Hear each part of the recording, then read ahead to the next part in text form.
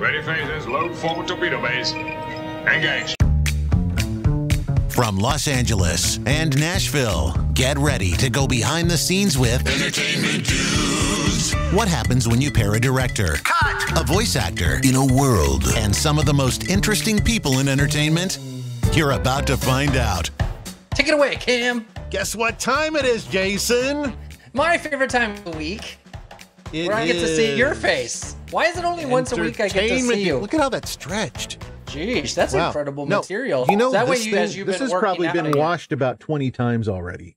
Are you serious? And it still looks that good? And it still looks this good. Merch.entertainmentdudes.com if you want to grab your Entertainment Dudes merch.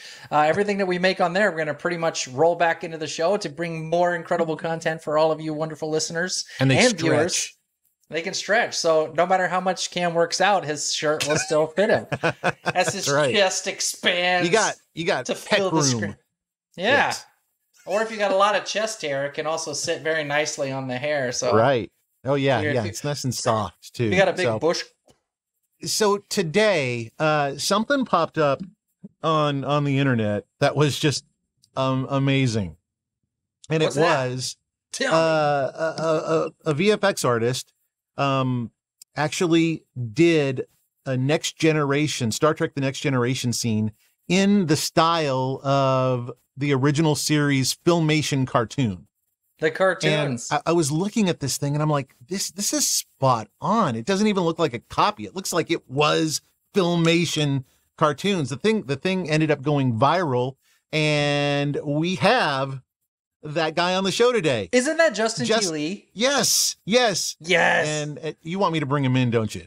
Please, we have to do it unceremoniously while I'm talking in the middle. There we go. Okay, there he is. Oh my God. And Justin, I wasn't even ready. There's like stuff everywhere. And oh, geez. Yes. You guys have such nice backgrounds. Like, oh, thank you. You know, like you've got like Jason, I love your background. You got these like accents. Did you see Arcane yet? Have you seen Arcane? No. Oh my gosh. Oh God, you don't see it. Animation. Please watch Arcane. That's on Netflix, right? Yep. This is part of the thing. My wife had seen one of the characters down there, and she saw the space that she's in, so she recreated the entire space. We've got lights that we're running. Oh, she's got cool. all kinds. This is there's black light stuff up top, and wow. She's not done yet, but the whole thing is this girl's workshop in the animation that she brought. She cosplayed our wall. That is super cool.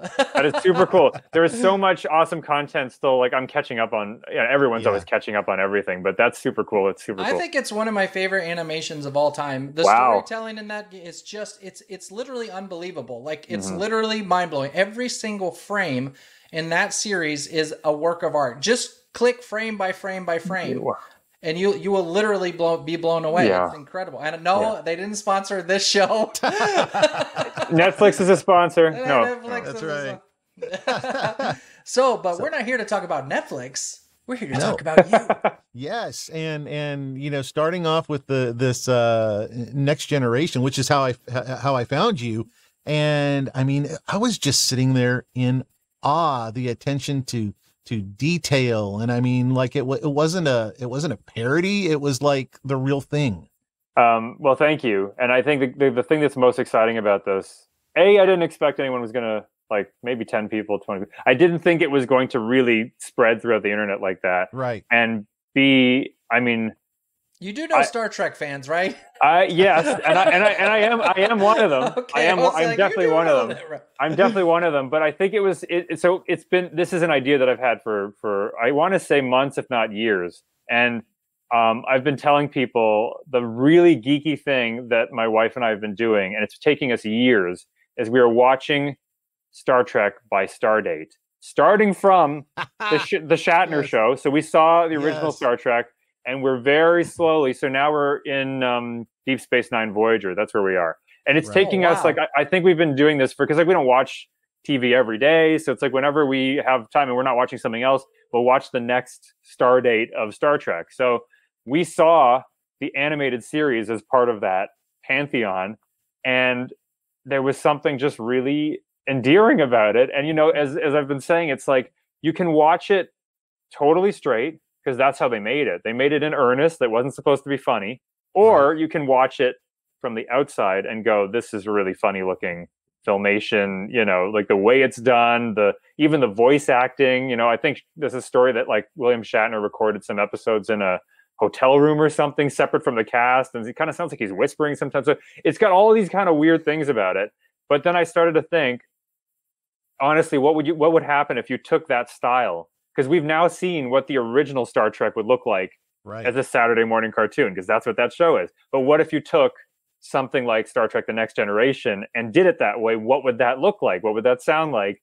And I kept saying this to my wife, and she was like, you know, you really should do this. And I thought, it's just, you know, sometimes just doing something for fun. You know, we all do this. Like we have work and we have bills to pay, and we got to, like, you know, make money. And you just think that's too much work for something just for fun. But then I started working on it. Like my wife, Lindsay, who runs our company with me, she went out on a business trip to the UK. So she's gone. And I kind of made this slightly as a birthday present for her, because it was her birthday and she just really, really wanted to see this thing. I started by taking the music from the animated series, the Ray Ellis music, that jazzy 70s music. And I stuck that under that scene of Captain Picard getting abducted. And I just sent that to her, and she was like, you have to do it. You just have to do this. Like there's no way you can't do this now, you know? And then I started just one bit at a time doing like the opening title screen, where I painted the Enterprise D instead of where the original Enterprise was, and changed the title to, you know, and I sent that to her, and she was just like, you just have to keep going. Like, I want to see what this is going to look like. So I did.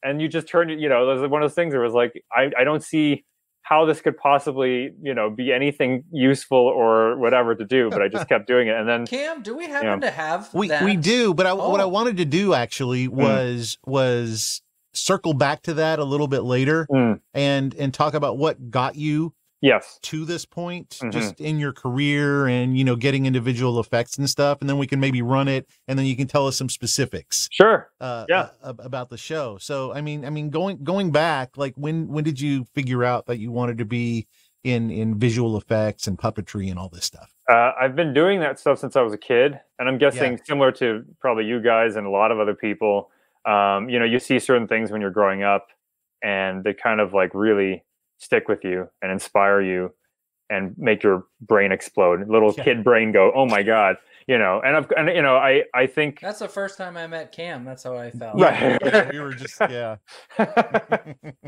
like, so you had those moments more than once. But like, yeah, so definitely when I'm sure when you guys were kids, like that's why you're in film and you're in the industry, and like that's kind of what happens. You see this thing, and how you can take something that's nothing and turn it into a story, and have people be moved by it or laugh or whatever, or just be enthralled by it. So obviously Star Trek was one of those things.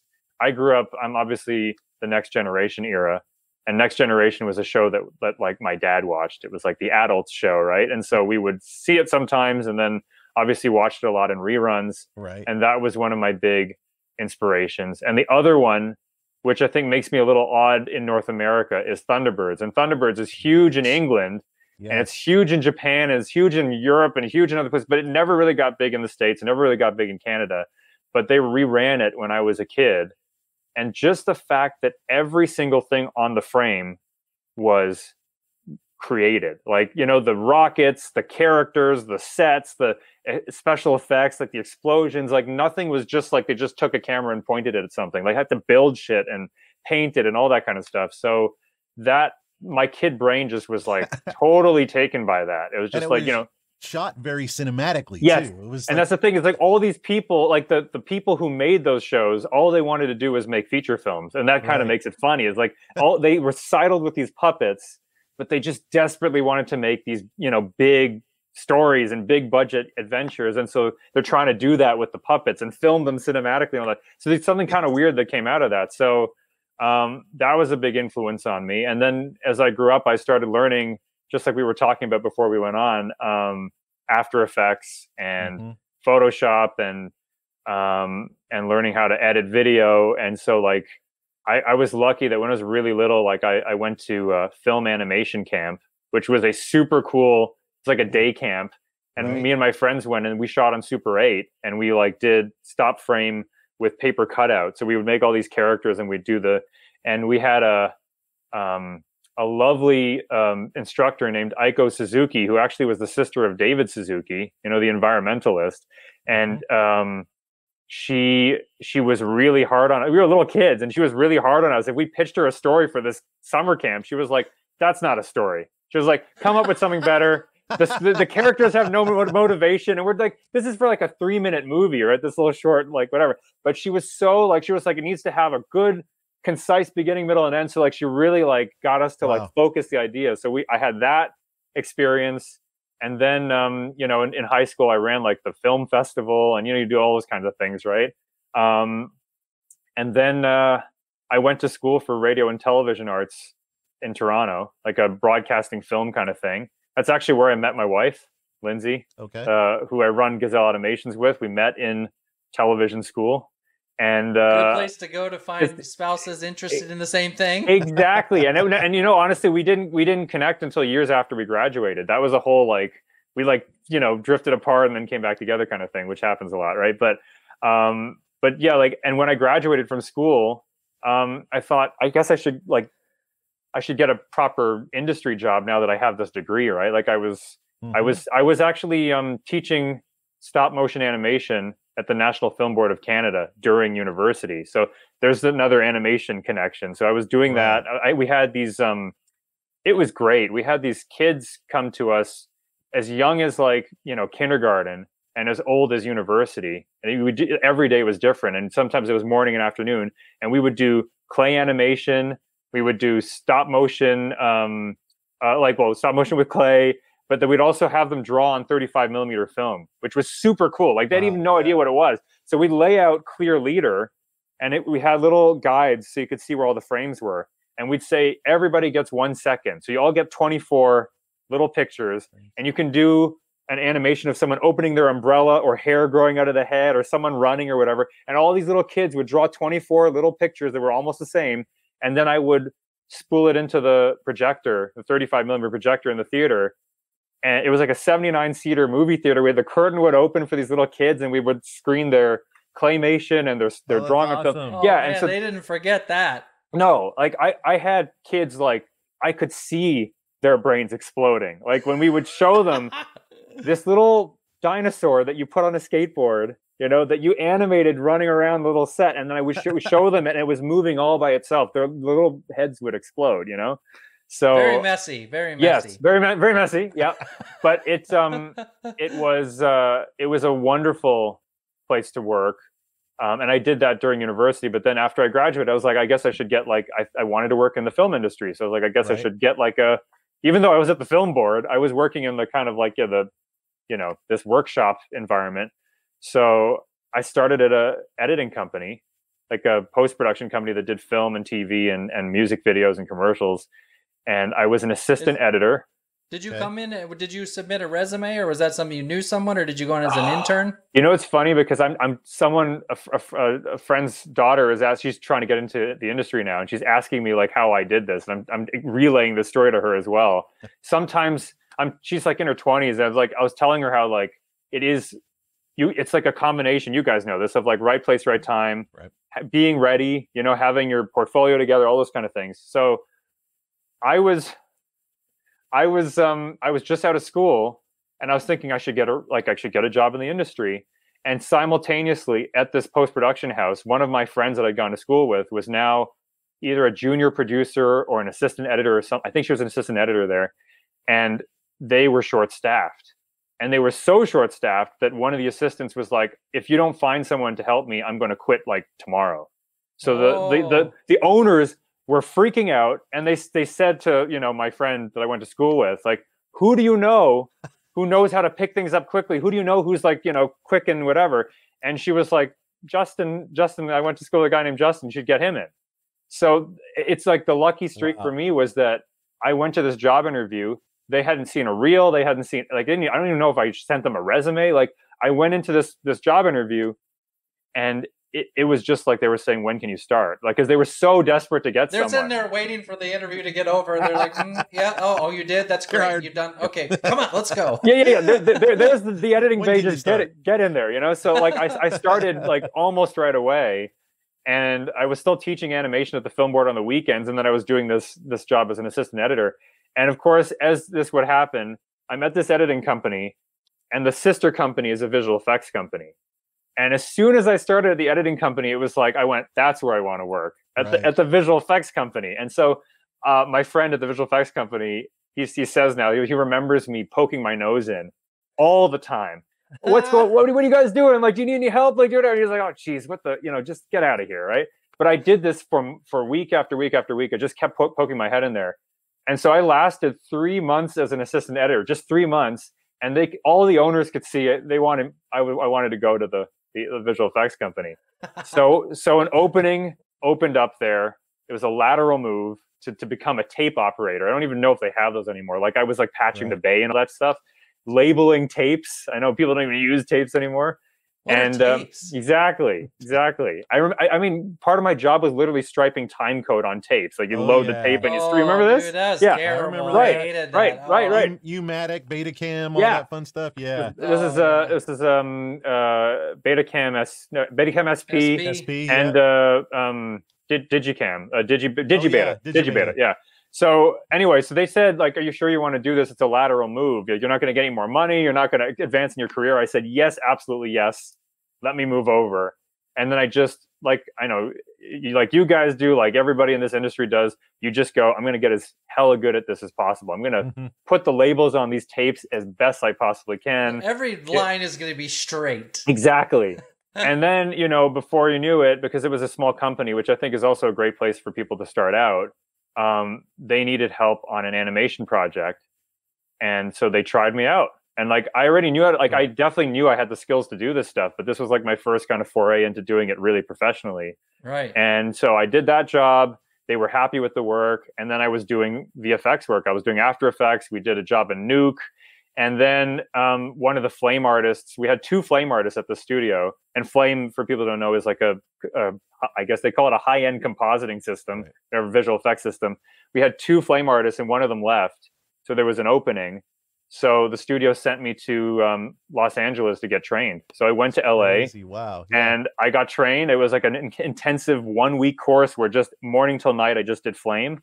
And I came back. And then the next thing you knew, I was doing like, McDonald's commercials and whatever else, like all the, the main kind of bigger jobs we were doing. I was doing all the finishing on it. So, and I did that for years. And that's kind of how I was doing kind of both animation work and visual FX work. And that's like that process of paying your dues. A lot of people, if you're getting out of college, you're wondering, what am I going to do? I got this degree. I'm a director. Like most of the time, those degrees don't matter. Those are door openers for you. You need to consider your degree as a door opener. Yeah. And in this case, it's something about always being willing to do whatever it takes in order to be able to advance, and always busting your butt to do it. Right. And there's that thing. It's like a law of attraction, and there are people like, oh, you just think about it and will come. I think there's a certain element of that because that's a goal and a focus, but there's also the law of alignment that is often overlooked, and that's saying preparing yourself to be ready when those doors open. And it's like if you're a guy that's sitting in the basement of your mom's house and you're 400 pounds and you're playing video games all day and you want to marry a supermodel, like no matter how hard you think about marrying a supermodel, you're not getting a supermodel unless you elevate yourself to, like, you hit the gym, you start working out, you get a good job, maybe you get some stuff done, and maybe then when that right person comes, you create it. So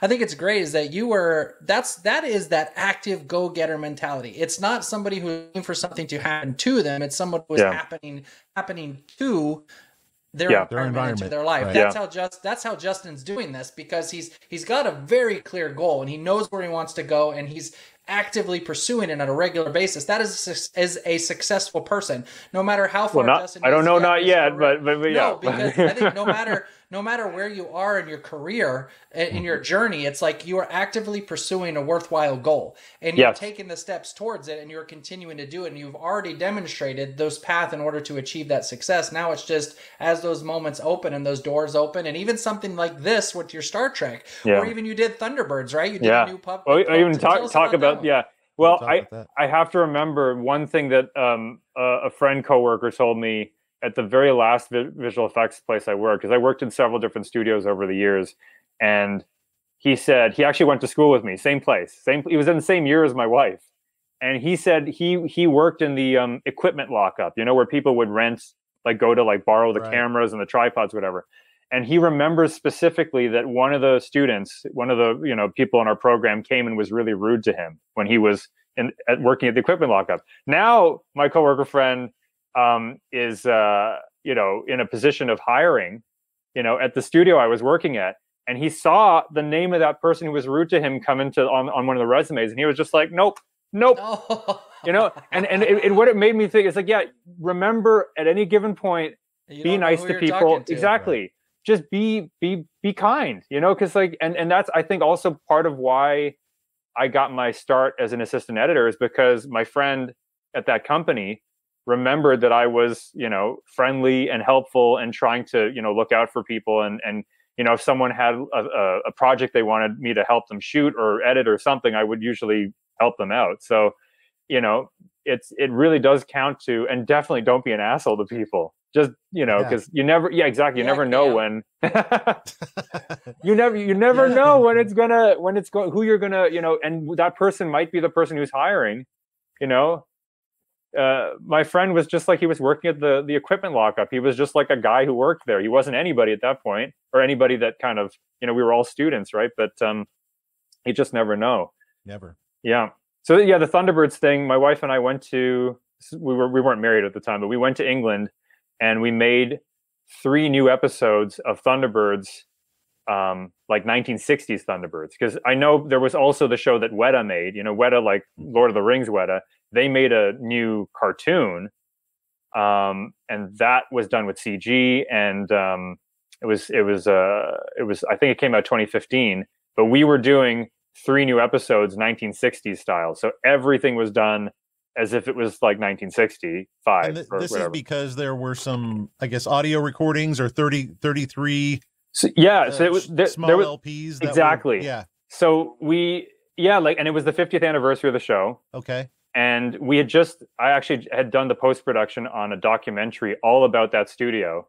And if anyone's fascinated by that, like, you want to see like a really quirky story about a film studio, check out Filmed in Supermarionation. So that's, I did all the design. I was like the art director on it, and I also did all the post-production. And that film did really well. Like, we got good reviews. It had a cinema release. I think it's still playing on TV. And I think I was surprised by how well it was received, but the story was really well told, and that was down to the director and the editor, whatever. So we had a little bit of cachet, and then this 50th anniversary thing came about, and I think because we'd had a good result with the documentary, I had this idea to pitch to ITV. What if we take those? I think it was my idea. It might have been the other director's idea. One of us came up with this. We were in a car together. One of us came up with this, and it was like we had those. There were records that came out in the 60s for little kids that had the voice actors from the 60s, no picture. And so I was like, well, it's going to sound authentic for sure. Right. Let's just do the picture for it. You know, let's get some puppets. Let's build some sets. Let's whatever. So we did, and those are now on BritBox. They're not available, I think, anywhere except for the UK. But if you're in the UK, you can watch it on BritBox, and they're right next to the original Thunderbirds, like the actual original. So it's all part of one big pantheon now, which is kind of cool. Can you tell the difference? Most people can't. Or? So the greatest thing people said to us was that they couldn't spot the join, and I'm sure that, you know, we couldn't get 100% perfect. Like, nobody can, right? Like, when you watch like The Force Awakens, and you look at the Millennium Falcon set, and you look at the Millennium Falcon set in the original Star Wars, I'm sure if you really stare at it, you could see that's not quite the same. But if the impression is there, and that's actually something that influenced even this Star Trek Filmation thing, is like, this is an exercise in legitimately recreating a look, a feel, a vibe, you know, visually. And that was something we had to do with Thunderbirds. We had to like light it the same way. We had to, we shot some of it on film. And, you know, there was one film lab in England that was still open. And I actually remember, I can say this now, that we went to their film lab, and there were a bunch of reels sitting on a table. And I think those were Rogue One. Rogue One? No, Rogue One was shot digitally. Which movie was it that shot on film? It was one of the Star Wars films, but it was one of the Star Wars films that was sitting there because they processed it. Because they were the one studio that was still, I remember going in, and there was like one guy in a lab coat in this, like, the bath, you know, where they're processing the film. Right. And I was like, what happens if this guy like, catches a cold or kicks the bucket? Like, who's going to take over for this one guy in a lab coat? Like it's like the one guy left, right? Anyway. Wow. So that was a really interesting experience. And also just kind of, I was spoiled because again, in North America, these puppets aren't a big deal, but we took the puppets to like the BBC One show, which is like a big deal over there, and like Good Morning Britain and stuff. And people went insane for them. Like it was like seeing the Muppets or seeing a celebrity. Like we just brought these puppets and people would devolve into children and they were like, oh my God, let's get a picture with, anyway. So that's awesome. Yeah. It's like oh, go ahead, Jason. No, I was going to say nostalgia is really huge right now. I think a lot of people are kind of doing that look back to those things when they were, and it's perfect time for it. Yeah. So did that play into the Doctor Who at all? Since that is British as well, or I did work on Doctor Who as well. I honestly forgot that I did that. So I've worked on 2 Doctor Who stories, and I feel like I shouldn't say this. I'm not as familiar with Doctor Who, not as familiar, but yeah, and I know, but if there are any big enough, if there are any Doctor Who fans out there, just know that I definitely put the research in. And I think that's very important, no matter what it is you're doing, if you have to recreate a vibe or, complex, like the big, for Doctor Who, the big ask that the BBC wanted was, they were like, it's an episode from the 70s, one of them. And the other one was one from the 80s. And they were like, we want the visual effects, the new ones that you do, to complement what's there. We don't want it to feel like it's just pasted on top. So we did research about what technologies were available in the 70s and the 80s, like optical technology, video technology.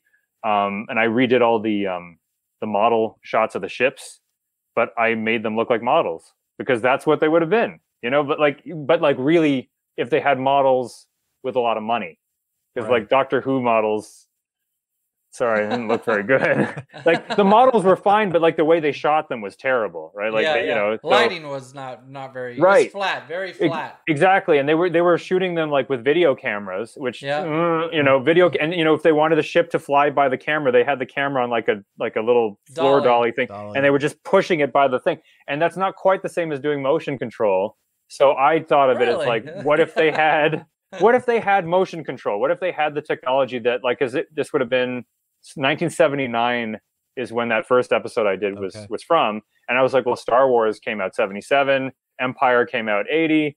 So they would have had motion control. They would have like those kinds of things. So I just did it like that. I was like, imagine they had that much money on Doctor Who, which I still think fits into the era, but it doesn't look nearly as, if you'll pardon me for saying so, janky as the original shots looked. I remember showing Lindsay what that Doctor Who episode looked like before I started working on it. And it was like one shot of the ship flying by the camera, and she was like laughing so hard tears were going down her face. So. It's like, to me, it's like those Indian movies, where they do Superman and it's just he's standing like this and then they turn it sideways. Yeah. You can see through the uniform. You can see the uniform, the holes.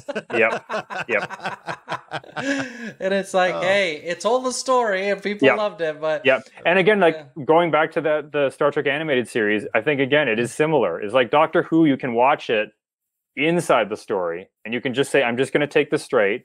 We even did that watching the original Star Trek. Is like when Shatner is walking around the set, you can hear the wood creaking on the set. So either you're like, yeah, he's walking on a set, or you just suspend your disbelief and go, yeah, he's on a spaceship. Like, why not? Right. So there's 2 ways of watching something. So like that Doctor Who stuff, definitely, I know a lot of fans out there can suspend disbelief and do suspend disbelief. But hopefully when they watch the stuff that I worked on, and my friend Chris Gazelle, who is another VFX artist, we teamed up for the first one, and then I did most of the work on the second one. But we hope that people will kind of embrace it.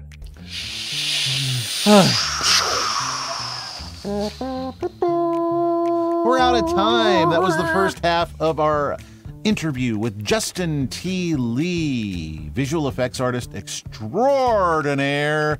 And next week, we're going to talk more about an in-depth look into the Filmation Next Generation episode that he did. So you want to stick around for that. It's going to be pretty fun. Well, you know how we know it's going to be fun? Because we've already shot it. We already know what's in it. And you're know gonna what's like coming up, and we've already seen it. I think part 2 is actually better than part 1. Yeah, so, it's pretty darn cool. So Stick check it around. out. Coming up next week on Entertainment Dudes.